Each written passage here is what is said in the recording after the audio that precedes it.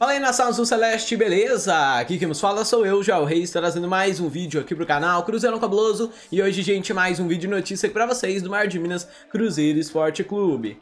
No vídeo de agora vamos falar sobre o Willian Pottker, que disse que se analisar o contexto de tudo o que aconteceu neste ano, o Cruzeiro não vai subir.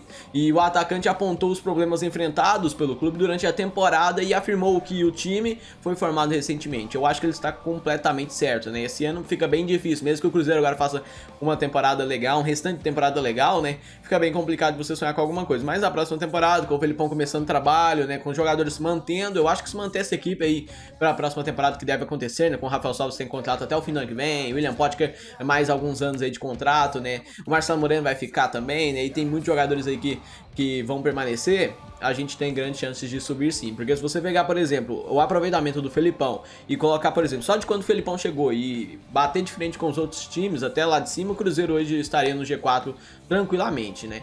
E se a gente também não tivesse perdido aqueles 6 pontos por causa da dívida na FIFA, a gente estaria bem mais próximo e estaria brigando por o acesso neste momento, beleza? Antes de continuarmos no vídeo, eu quero pedir pra você que é novo aqui no canal e ainda não é inscrito, pra se inscrever aí embaixo, ativar o sininho, compartilhar o vídeo com seus amigos nas suas redes sociais e deixar nos comentários sua opinião se você acha que o Cruzeiro vai conseguir ainda brigar pelo acesso ou a nossa luta ali é contra o rebaixamento mesmo. Eu já vou por fora, eu acho que nem acesso, nem rebaixamento, eu acho que a gente vai ficar ali no meio da tabela, assim pra cima, né? Entre 10º e 5º colocado, eu acho que a gente consegue, né? Mas se não ficar também não tem diferença, né? De 5º para 16º colocado não muda nada, não sobe, não cai, fica lá e não muda nada. É Série B, não tem vaga pra nada, é só cumprir tabela mesmo, né? E a gente tá muito longe ali do Z4, né? 7 pontos à frente do Náutico, então eu acho que nós estamos mais tranquilos aí nesse quesito, beleza? Então, galera, bora cortar o papo furado e partir pro vídeo, porque o Cruzeiro, ele atualmente está na 16ª posição da Série B, né? E tem chances remotas pra voltar à elite do futebol nacional lá em 2021, que é o ano que vem.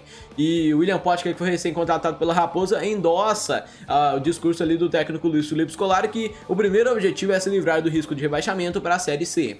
Afirmou, né? Ele ainda afirmou que, se for analisar de um ponto de vista sincero, o time não vai conseguir o acesso nesta temporada. E a declaração de William Pottker foi dada em entrevista ao programa Bastidores da Rádio Tatiaia nesta segunda-feira. E ele disse, abre aspas: se for analisar um contexto de tudo o que aconteceu com o Cruzeiro neste ano, no meu ponto de vista sincero e aberto, eu tenho que dizer que o Cruzeiro não vai conseguir subir, porque são salários atrasados, brigas jurídicas, trocas de presidentes. Eu fiquei sabendo que o Cruzeiro tinha 10 jogadores no início do ano no grupo profissional para começar o estadual. Planejamento nenhum, e o professor Felipão chegou e tinha mais de um time mandado embora, disse aí o William Pottker. E galera, de acordo com o departamento de matemática da UFMG, o Cruzeiro tem apenas 0,92% de chances de acesso essa temporada. A distância para o G4 atual é de 12 pontos, faltando apenas 14 jogos. Por outro lado, a possibilidade de rebaixamento também é baixa, de cerca de 9,8%, numa vantagem do Z4 atual de 7 pontos. E desde janeiro o Cruzeiro já teve 4 treinadores diferentes. Iniciou com Adilson Batista, que pra mim nem deveria ter ficado do ano passado pra esse, porque ele não é treinador bom. Se alguém chegar e me mostrar o currículo e falar, esse cara é bom, ó, ganhou uma Libertadores Mundial e tal. Não, nem isso, nos últimos 10, 20 anos aí o cara não ganha nada, né? 20 anos também não, mas nos últimos 10 anos sim, né? Não ganhou nada, né? Só trabalhos medíocres e rebaixamentos. E aí depois teve o Anderson Moreira, que eu acho que era um bom nome ali pra Série B, e eu tenho certeza que se o Cruzeiro não tivesse mandado ele embora pra trazer o Ney Franco, a gente estaria melhor aí na temporada. Eu creio isso pelo menos, porque o Ney Franco foi desperdício de tempo. O Ney Franco foi o seguido dele ali, né? O outro treinador, o terceiro treinador do Cruzeiro no ano. Aí depois veio o Felipão, que tá até agora, e pra mim é o melhor do Cruzeiro nessa temporada, né? Claro que tudo tem um porquê, mas é complicado isso aí, né? O Anderson Moreira, eu acho que no tempo que o Ney Franco ficou ali no clube, né, sem ganhar bons jogos, sem fazer boas atuações, o Anderson Moreira já teria conseguido arrumar esse time do Cruzeiro, talvez até estaria aí até hoje, né, mas o Cruzeiro mandou ele embora, trouxe o Ney Franco, não conseguiu recuperar, e aí agora o Felipão que vai dando uma cara nova e um planejamento legal a essa equipe, galera. E assim, além disso, mais de 50 jogadores foram utilizados ao longo da temporada, e por isso o Pottker, ele acredita que a equipe deve lutar primeiramente para não cair devido ao planejamento equivocado para 2020, né. William Pottker disse o seguinte, abre aspas: a gente entende e respeita as opiniões, mas eu acho que esse é o primeiro objetivo e tem que focar nisso. Você consegue um acesso fazendo coisas boas, traçar um objetivo, cumprir as suas obrigações, fazer o planejamento do grupo, não contrata e manda embora, contrata e manda embora, né? E ressaltou aí o William Pottker. E ele continuou, abre aspas: Claro que se a gente engatar uma sequência de 5 vitórias, a gente tira o clube da Série C e a confiança vai lá em cima. Aí sim, com os jogadores que temos, podemos dar uma esperança a mais no nosso torcedor, complementou o William Pottker.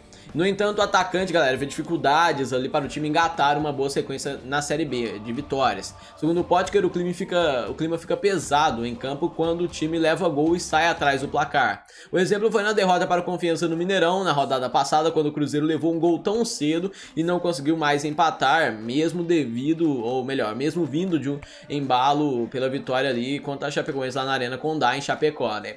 E nesse quesito, o William Pottker disse o seguinte, abre aspas: quando nós mesmos achamos que vamos engatar uma sequência boa de vitórias, ganhando o líder do campeonato fora de casa com uma boa atuação, a gente vem pra nossa casa confiantes pra sair com os 3 pontos, mas logo com os 5 minutos de jogo a gente leva um gol e quebra todo o planejamento do Felipão. Quando a gente leva o gol, vem um peso muito grande, e é normal pelo que o Cruzeiro vem passando, questões financeiras, jurídicas, etc.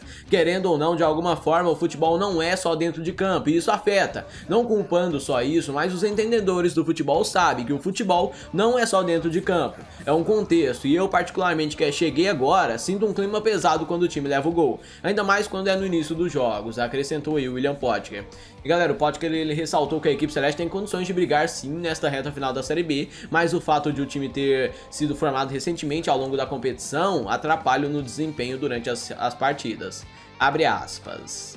Se for ver dentro de campo, nosso time é competitivo, mas está em formação. Um técnico novo, com metodologia nova, com vários jogadores novos e pegando uma competição no meio. Felipão chegou e o clube era o 18º colocado, se eu não me engano, mas na verdade eu acho que era o 19º, viu?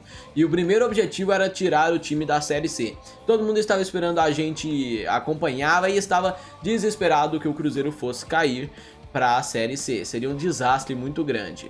A gente fica triste, mas não pode se abalar e temos que continuar trabalhando para buscar primeiramente se livrar da Série C e quem sabe futuramente alcançar sonhos maiores, mas hoje temos que nos livrar de uma vez por todas dessa Série C. Finalizou aí o William Pottker, né, do Cruzeiro. Eu acho que ele tá correto, o Cruzeiro hoje o objetivo é Série C, não cair, né, mas é porque a equipe está em formação, o treinador acabou de chegar, né, a equipe foi montada ali durante a competição, não adianta você vir falar, né, no início do ano todo mundo falava dessas contratações horrorosas de Robertson, João Lucas, que foi só desperdício de tempo e dinheiro, né? O Cruzeiro ele tem que aprender a falar, mano, por que eu vou ter um teto de 150 mil reais por mês, sendo que eu vou contratar 400 jogadores que não são bons, né? Não vale a pena pagar 150 mil pra eles, né? E aí você, por exemplo, vai contratar 10 de 150 mil, contrata 5 de 300 mil, ou contrata menos ainda, contrata jogadores pontuais com qualidade, você sabe que vão entregar o futebol pra você, gastando muito menos dinheiro, né? Não é ter um teto salarial, é um ganhar mais, um ganhar menos mesmo, só que você vai contratar menos jogadores. O Cruzeiro teve mais de 50 jogadores na equipe no ano, né, que jogaram.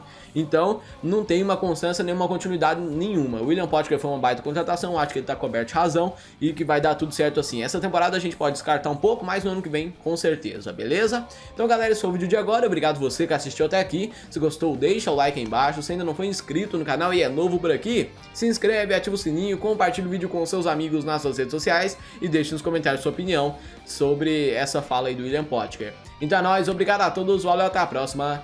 Fui, tchau, tchau.